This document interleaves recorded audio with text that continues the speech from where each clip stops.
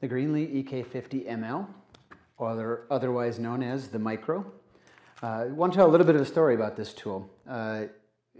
Specifically, in about 2012, 2013, this tool was developed to work on a variety of crimping applications. So small gauge crimping applications that use terminals or smaller applications that you'd be putting together for electrical assemblies.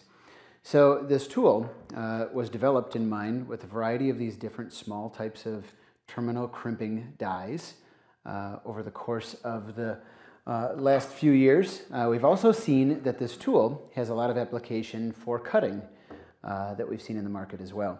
So kind of a unique tool. It's almost like as if it's a hybrid.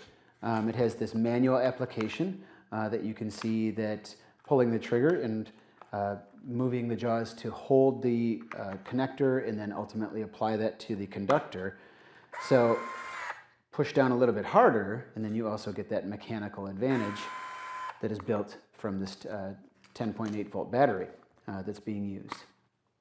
So what we wanted to do is we wanted to take that application that's historically known as a crimping application and we wanted to utilize it from a cutting application.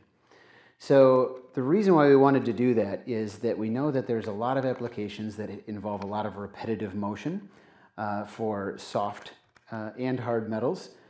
So specifically when people are using this tool or ultimately using some of the manually oriented tools in the marketplace, they'd be using a soft metal cutter like this or a hard metal cutter as you would find in this side cutter on alignment pliers. So lower cost alternative, no question about it, but there's certainly a threshold for how much grip strength you can create and then ultimately how many foot-pounds these tools can create to get through a variety of different materials, whether it's aluminum or copper or whether it's steel. So the way that we look at it is a really strong person, say a rock climber, which would be very, very strong in their forearms, they can create about 200 pounds of grip strength. That grip strength is applied at various points along the handles of this tool, and then ultimately from a mechanical advantage, you can achieve about 750 foot-pounds of force that can go through any given material. So just as in this situation, going through number one, aluminum, which isn't too tough, but if you do that 50 times a day, it's going to start to wear on you. So what we wanted to do is eliminate that 200 pounds of grip strength and apply it to something where you need 6 pounds of trigger strength to cut through materials. So what we wanted to do here is just kind of give a demo of how this tool works and how simple it is to actually work with.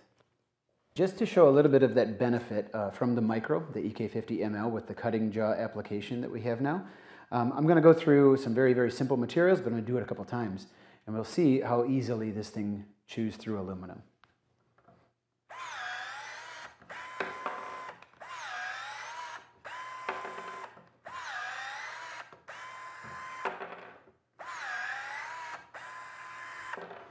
So as you can see, it makes very short time of that aluminum application. But now let's work with a little bit tougher material.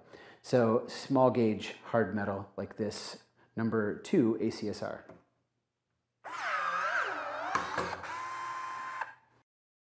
The EK50ML crimping and cutting tool from Greenlee.